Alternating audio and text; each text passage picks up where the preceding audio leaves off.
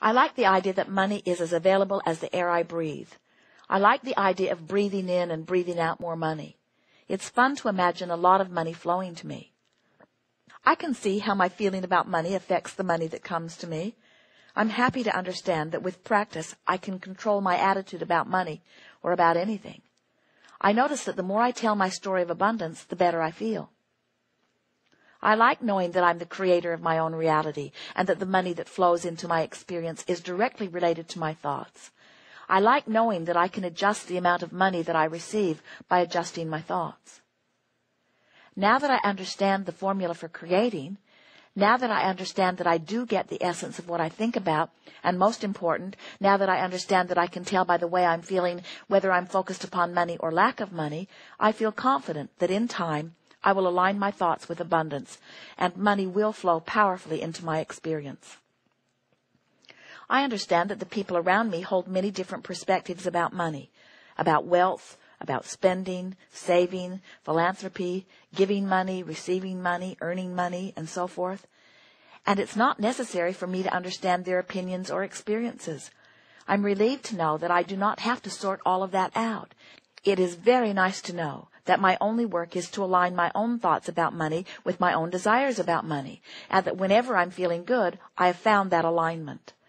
I like knowing that it's all right for me to occasionally feel negative emotion regarding money, but it is my intention to quickly direct my thoughts in better feeling directions, because it's logical to me that thoughts that feel good when I think them will bring positive results.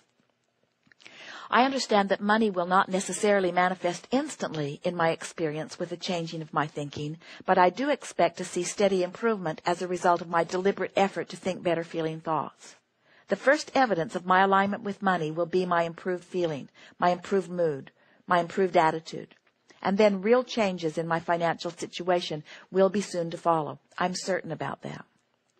I am aware of the absolute correlation between what I've been thinking and feeling about money and what is actually happening in my life experience. I can see the evidence of the law of attraction's absolute and unerring response to my thought, and I look forward to more evidence in response to my improved thoughts. I can feel a powerful leveraging of energy in being more deliberate about my thoughts.